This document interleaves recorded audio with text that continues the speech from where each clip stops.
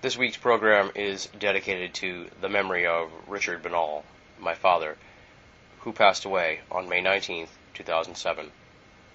He is missed tremendously, but we take solace in knowing that he's in a better place now. Binnall of America. Binnall of America. Binnall of America. Binnall of America. Binnall of America. Binnall of America. Binnall of America. Binnall of America. Binnall of America. Binnall of America. Binnall of America. Binnall of America. Binnall of America. Binnall of America Audio.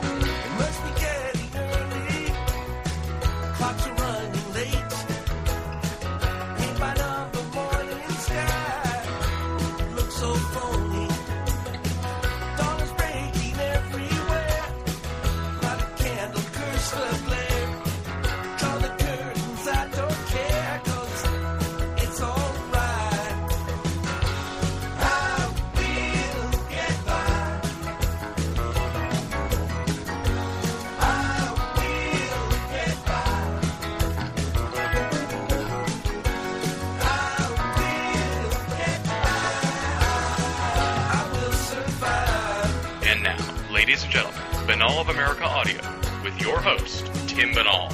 Hello there, my friends. This is Tim Binnall of BinnallofAmerica.com with another edition of Binnall of America Audio, Season 2. It is June 2nd, 2007, and this week we kick off the final 5 episodes of Binnall of America Audio, Season 2. And I'll warn you ahead of time right now, I am sick as a dog. I don't know what it is, pollen allergies or something, I'm not sure, but I'm just run down, exhausted. That's why this episode's coming at you so late. And that's on top of all this drama that went on here at Binnall of America over the past month. I will talk about that in a little bit, but we don't want to take away from the guest, so we'll handle all that business at the end of the program because we have a spectacular guest for you this week, and we want to just dive right into the interview. Our guest this week is Gary A. David, author of The Orion Zone, which investigates the strange correlation between monuments and settlements of the Native American Hopi tribe and the stars of the constellation Orion. We're going to talk about the logistics of that connection, how and why the Hopi settled the way they did, their god Masao, who just may have been a gray alien, the strange race of ant people who helped the Hopi throughout their history, the lost city inside the Grand Canyon, the global Orion connection, Hopi prophecy for the future, and much, much more. It is an astro-archaeology-themed Binnall of America Audio, taking you to a whole new realm of esoterica that we've yet to discuss here on the program. For those of you who are unfamiliar with Gary A. David, let me give you a little bit of background on him. Gary A. David has been intrigued by the Four Corners region of the United States since his initial trip there in 1987. The following year he sojourned to northern New Mexico where he studied rock art and indigenous ruins. In late 1994, he moved to Arizona and began an intensive research of the ancestral Puebloans and their descendants, the Hopi. This resulted in his book, The Orion Zone, Ancient Star Cities of the American Southwest, published in late 2005. His articles have appeared in Ancient American and Atlantis Rising magazines and are forthcoming in Fate and World Explorer magazines. He earned a Bachelor of Arts degree from Kent State University and a Master of Arts in the Literature of the American West from the University of Colorado. He is the author of a number of books, including A Log of Deadwood, a postmodern epic of the South Dakota Gold Rush, and Tierra Zia, Poems and Petroglyphs from New Mexico, both available from Amazon.com. He is also editor and webmaster of Island Hills Books, an online publishing house, distribution center, and showcase for literature that focuses on the spirit of place. David has worked as a college instructor of English and creative writing, a traveling ambassador for the South Dakota Arts Council, and a professional lead guitarist and vocalist. He currently lives in rural northern Arizona where, thankfully, the skies are still relatively pristine. His website is www.theorionzone.com, TheOrionZone.com. Without any further ado, let's rock and roll. This interview was recorded on April 27th, 2007, Gary A. David talking about the Orion Zone on Binnall of America Audio, Season 2. Ladies and gentlemen, welcome to another edition of Binnall of America Audio. Our guest this week is Gary A. David, the author of The Orion Zone, Ancient Star Cities of the American Southwest, a very thorough and interesting book from Adventures Unlimited Press. He's here to talk to us this week about the Orion Zone and delve all into that stuff. So welcome to the show, Gary David. Thank you, Tim. Thanks for having me.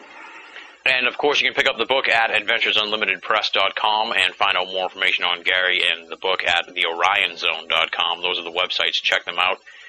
Let's start out first, Gary, with your bio, your background. Okay, I've got interested in Native Americans quite a while ago. I lived for about 15 years in South Dakota and taught on Pine Ridge Reservation, taught English there, and got involved with the Native American community and attended some of the ceremonies, witnessed a sun dance on Pine Ridge, and also did some sweat lodges and so forth. And just got fascinated in the Native American culture. I grew up in Ohio, in Cleveland, Ohio, and really the only Indians I knew about were the Cleveland Indians, you know. So when I came out west here, it was a totally different mindset. And I lived, like I say, in the South Dakota for 15 years, and then I moved down to Arizona, and I've lived here now for about 12 years.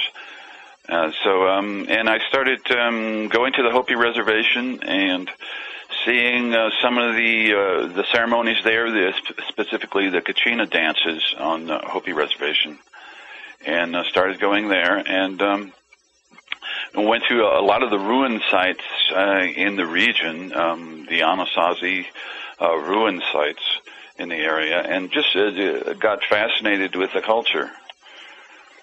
You say you were fascinated with the culture. What drew you to this interesting line of research? I guess tying the stars to the elements on Earth. Okay, what sort of opened your mind to that idea? I was driving up to one of these Kachina dances in northern Arizona, east of Flagstaff, and the Hopi have settled on three primary mesas. The first, second, and third mesa is how they designate them. And I was looking off in the distance and looking at these three large mesas that they've built villages on top of and at the base of. And I had just read Robert Bauval's book, The Orion Mystery. I read this back in 1997.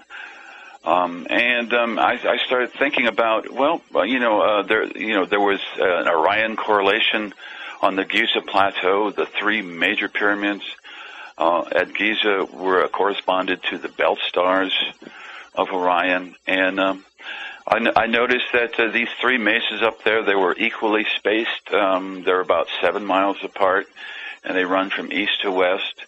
I thought, well, perhaps there's an Orion correlation right here in Arizona, and I kind of put that in the back of my mind. And when I got home, I got out my maps and got out the sky charts, and what I found just astounded me. It's just amazing the correlation between the villages, the ancient villages of the Hopi, and the stars of Orion. There's an ancient village or a ruin site corresponding to every major star in the constellation Orion. So it's even more of an exact copy than the one at Giza. So and then I started in from there to research the sky-ground correlation. And as you note in the beginning of the book, the primary, I guess, genre of research that the book is astroarchaeology, which is a burgeoning new field. Talk a little bit about astroarchaeology, what it is, and how you go about using different elements in studying that sort of thing. Well, the Hopi were very tuned in, and still are very tuned in to watching the sun in particular, and the way the sun rises on the horizon, and it's kind of their agricultural calendar. They see where the sun rises on the horizon. For instance, on the vernal equinox and autumnal equinox, the sun rises due east and west on the horizon. As you get closer to summer, the first day of summer, the summer solstice, the sun rises a little bit more north on the horizon each day. So, and then there's a final northern position on the horizon. And it happens to be 60 degrees azimuth at this latitude. But the Hopi were very concerned with, where on the horizon the sun was at a given time of year, because it gave them a sense of where to plant and when to plant. And a lot of their buildings are aligned to these summer solstice, especially the summer and winter solstice sunrise. They're very important points of the year, and a lot of their buildings, ruins, are aligned to these points on the horizon. The major ruin of Chaco Canyon in New Mexico has a lot of these alignments. The buildings are aligned to various points on the horizon that line up with the sun at a given time of year. So it's kind of a very important part of their cosmology. Talk a little bit about the Hopi people for the listeners who really aren't up on the various Native American cultures and what have you. Talk a little bit, about the Hopi people and what made them different from the other Native American tribes, because it did sound like from reading the book that they were dramatically different in a lot of ways from other Native Americans. The Hopi are an agrarian sort of people. That is, they're basically farmers. They're sedentary. They built large villages. For instance, the Lakota, which I talked about before, in the South Dakota, they're more nomadic tribe, and but the Hopi had villages, and they established these villages very early. For instance, this template of Orion began about 1050 A.D., and it took a couple centuries for this template to be developed in Arizona. But the Hopi were here a long time before that in more isolated, what is called pit houses, which are isolated structures, not villages per se, Pueblo villages per se, but more isolated structures. And the Hopi, their ceremonial life is very rich. It still is. They have it's a constant cyclic a ceremonial life that they carry on even today. For instance, the Kachina dances, which I mentioned before, they start about this time of year in April, and they run through just after the summer solstice. In July, they conclude the Kachina dances. And that's when the monsoons come, and the major portion of the rains come in July, and that concludes the Kachina season. So there's a very rich cultural life on the Hopi Reservation that you can still experience today, and if you go up there. And this sort of touches on something that we had in a conversation with a previous guest who studied in Australia and studied the Aborigines, who are obviously somewhat along the same lines as the American Native Americans. Mm-hmm. And we talked about sort of overcoming that cultural difference when you're trying to study something in this esoteric realm, because, a lot of their stuff is hidden within myths and legends and stuff they don't want to share with outsiders. How did you overcome that sort of cultural difference to study the Hopis and find out more about their mythology that sort of laid the groundwork a lot for the Orion zone? Well, the Hopi are very, they're not very forthcoming with what they want to share. They're very guarded in their sacred lore and their myths. Fortunately, there's been a lot of ethnological research done in the late 19th century and early 20th century that you can have access to, as well as on-site field work that you can do at the Hopi Reservation. But it's always rather dicey to go up there and try to get information, because you don't want to be too pushy or too you just kind of want to feel out the situation and make sure that you're not stepping on any toes or trying to get information that you shouldn't really know about. There's a classified information that the Hopi will not discuss at all. So it's very hard to go up there and make your way there, because just simple things like the schedule for Kachina dances. You'll go up there and you not really knowing where. What village has a Kachina dance on a given day, and you have to just kind of ask around and just feel your way along. And I've come across one man, a Hopi man in particular, who is kind of acting as a go-between between me and the Hopi elders, and he's discussing this material with the elders, and they're the Orion correlation is being looked at pretty favorably up there, but they don't really want to come out and say, well, yeah, that's it, So yeah. What I'm doing is just putting the information out there that makes sense to me. This pattern, this sky ground pattern, and if you look at the maps on my website, you get the idea that there's something going on here, because there's a village located exactly where it's supposed to be in relation to the constellation. It's an uncanny correlation between celestial and terrestrial. Just amazing. And to sort of delve into that now, I guess the first question, I guess it's in a way sort of a devil's advocate, sort of a skeptical question in a way, I guess, but it's more of I'm intrigued by this idea. Do they give a reason for how this pattern came about? Well, the constellation Orion is the most important constellation ceremonially for the Hopi. For instance, during the winter solstice ceremony, it's held at night, and they perform it in what is called a kiva, which is a subterranean prayer chamber.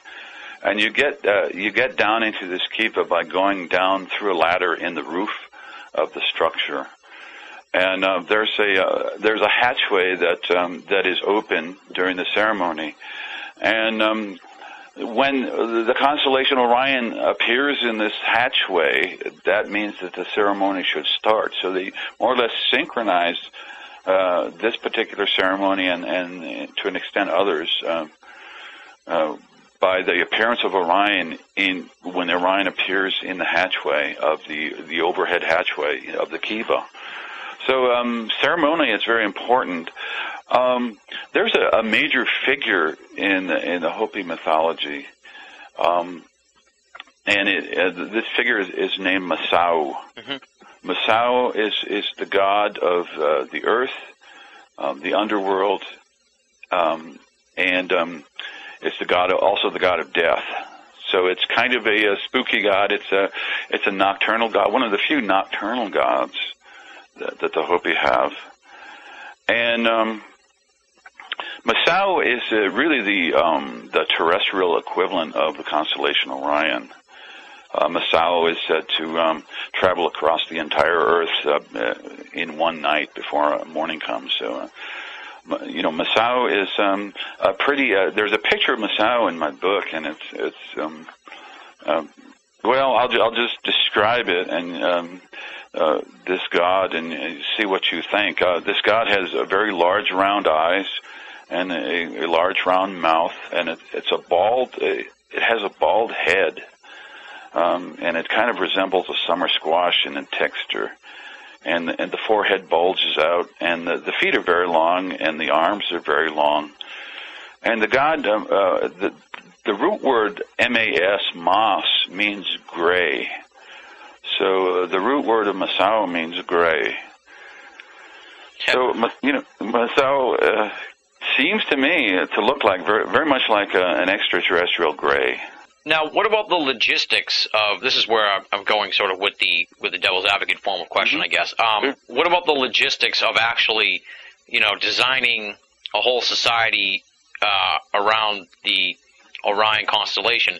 Is that something that could have been done from Earth, from people who lived on Earth, and just based on what they could see in the sky, that they could logistically design something on Earth that mirrored what was in the sky? Like, is that even possible, or would it require some sort of help from outside? Well, I use the term loosely.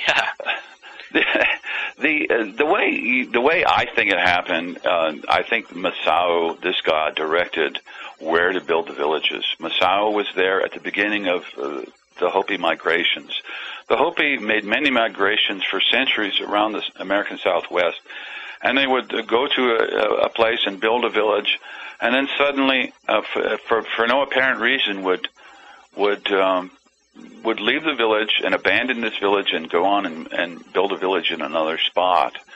And I think the god Masao was directing this template, the construction of this template, which, as I said, began in about 1050 A.D. and concluded a little bit after 1300 A.D. The god Masao was there at the beginning of the migrations, and then when the Hopi, finally settled on the three major mesas, he was there to assist them and taught them farming techniques and so forth. So, this god probably directed the building of this.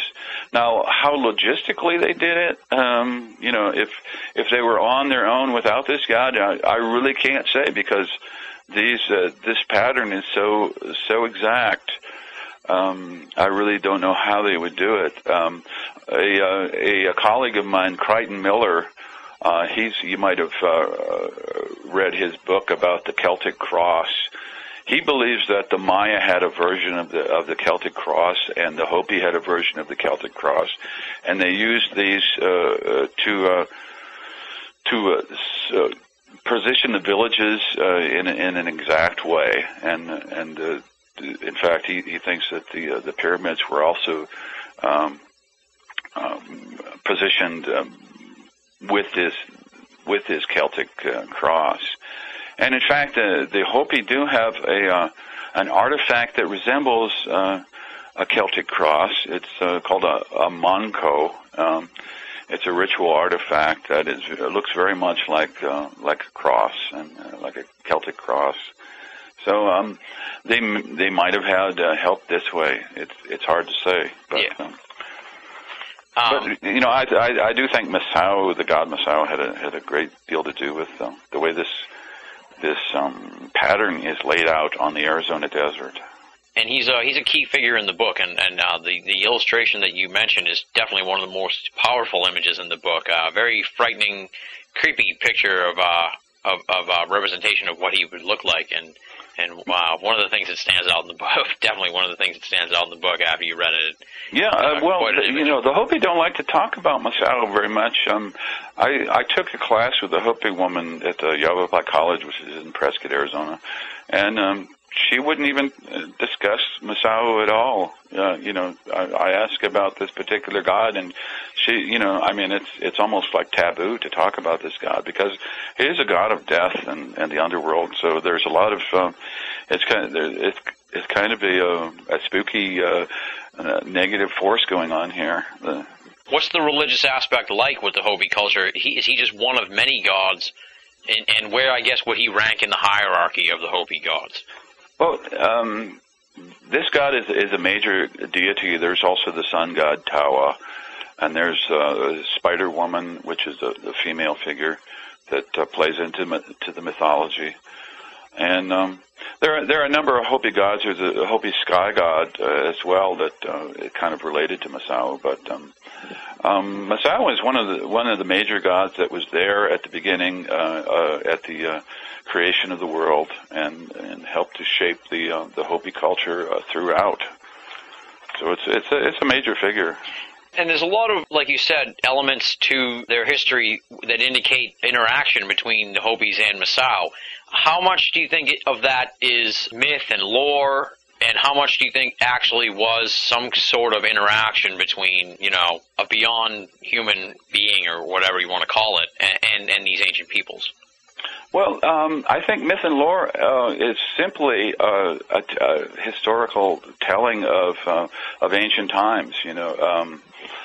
There's a big tradition of the Kachinas, which is spirit beings, which I mentioned before. Mm-hmm. There's a definite interaction between the spirit world and the physical world through these Kachinas or spirit messengers.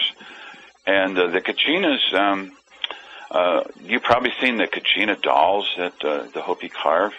There are many different shapes and types, and the masks are all different, and the costumes are all different, and the dances are performed every year, and these dancers dance all day long under the desert sun, and it's kind of a brutal test to dance all day long in the hot sun like that in the middle of summer. But the Hopi do this, and to honor these spirit messengers that essentially bring fertility and rainfall to this very dry land. So there's a constant interaction between the spirit world and the physical world. In fact, there's almost a reciprocal relationship between the underworld and this earth plane. For instance, when the Hopi are doing summer solstice ceremonies, the people in the underworld are doing the winter solstice ceremony. So it's almost the underworld is kind of like a mirror of the earth plane. Just clear up this a little bit. When you say the underworld, what's the connotation of that? Like, how would you describe that to a layperson like me, or I don't want to call it like a white man? You know what I mean? How can we compare that to something that would be palatable to the audience? Well, the underworld is the place that the Hopi go when they die. They don't ascend to heaven like we conceptualize it, or Western culture conceptualizes it, but they go down beneath the earth. And in fact, there's a specific spot in the Grand Canyon that they believe they go down into and to enter this subterranean existence. The underworld is also the place where the third world is located. We're currently living in the fourth world, according to the Hopi. There have been 3 different worlds, and they all have been created and destroyed, and we're at the end of the fourth world right now. But the Hopi also conceptualize the third world, or the previous era, being located in this underworld place. And of course, the underworld is common among a lot of cultures. The Greeks had, Homer talked about the underworld, or going to the underworld. So it's common among a lot of cultures that they go down into the earth, and there's an actual place in the Grand Canyon called the Sipapu that they go into this underworld place after they die. And there's also a representation of this Sipapu. There's a little hole in the ceremonial prayer chamber, the kiva. There's a little hole that represents this almost like a wormhole going to the underworld. Yeah, I'm kind of jumping around here chronologically, so forgive me. But that's fine. When I hear your answers, then they remind me of other things in the book that I wanted to ask you about that I didn't get into the notes. Talk a little bit about this evolution of the worlds that you're talking about, from the first world to the world we're in now. But don't dive into the end time prophecies type stuff yet, because we'll get to that later. But talk a little bit about that evolution, because from the description of it in the book, it sounds like it correlates with a lot of world events that we think we know about from the past. Like the ancient floods and that kind of thing. So it sounds like it mirrors a lot of what other cultures say about their evolution. Right. The Hopi, as I say, believe that we're kind of at the end of the fourth world. The Maya call it the fifth world, and the Aztec call it the fifth world. But for the Hopi, we're at the end of the fourth world.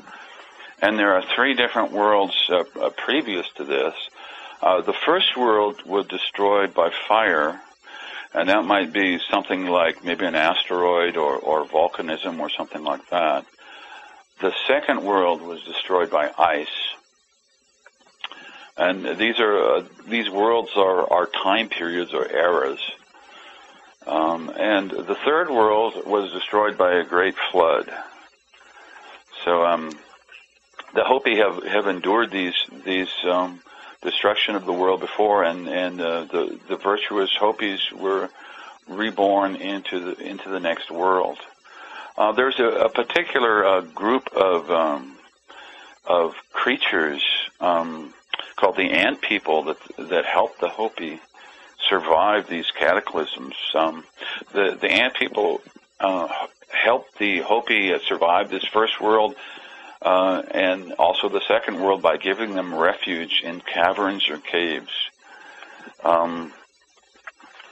It's interesting that the Hopi word for ant is anu, and the Hopi word for friend is naki. So if you put those together, the Anunnaki helped the Hopi. These ant friends helped the Hopi survive these destruction of these two worlds.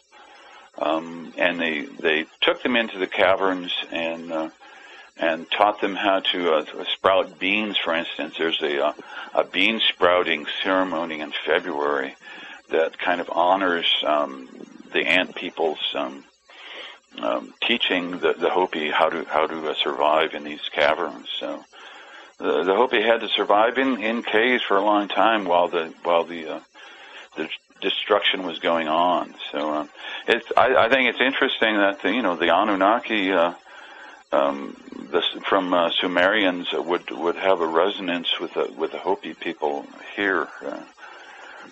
These ant people were very important in Hopi mythology. And then before I give you a follow-up here on the ant people, is there a way of dating these different worlds that we can sort of like look back and try and correlate them with other people's floods stories and maybe other people's destruction by fire type stories? Mm-hmm. Well, Tim, the Hopi are not that concerned or not as specific as, say, the Maya are as far as dating. Mm-hmm. The Maya were masters of time. The Hopi more or less might be considered the keepers of space, whereas the Maya are the keepers of time. So the Hopi are never really specific about dates like the 2012 date of the Maya. They don't have anything like that. So you more or less have to approximate. Yeah. You might be able to say, well, the end of the Second World was destroyed by ice. This might have been the ice age, 10,000 years ago or so. Mm-hmm. It's hard to say to pinpoint a specific date with the Hopi. They're just not. They don't conceptualize the world in those terms, I don't believe. All right, and now to dive into the ant people, because that is definitely one of the most fascinating aspects of the book and the Hopi culture.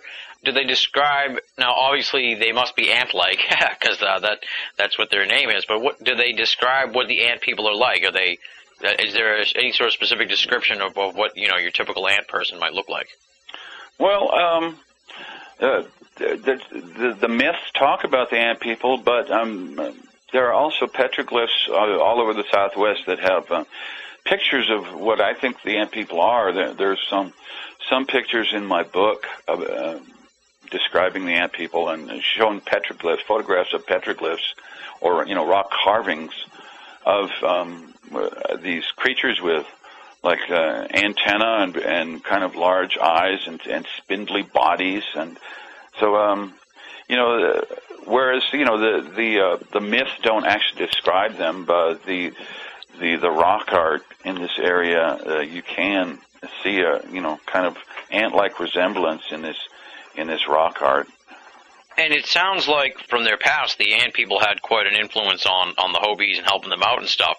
Whereabouts in the history of the Hopis do the ant people go away or stop interacting with the Hopis? Because obviously, we're not hearing stories nowadays about ant people. So at some point along the way, they had to go away. So what happened to the ant people? They don't really explain what's happened to them. Like I said, the Hopi were helped during the destruction of the First World and the destruction of the Second World by these entities, the ant people.